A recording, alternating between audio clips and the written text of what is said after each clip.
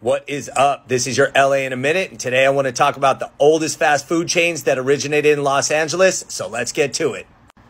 Coming in at number 10, In-N-Out Burger, 1948, Baldwin Park, where Esther and Harry Snyder created a two-way speaker box to help you save time and help them save money.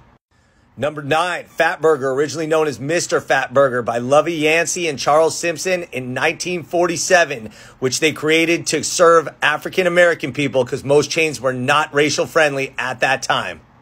Number 8, Walsh's Hot Dogs, now known as Cupid's Hot Dogs, North Hollywood, 1946. Number 7, another hot dog spot, Hot Dog on a Stick, originally known as Party Puffs in Santa Monica because they only served lemonade and ice cream.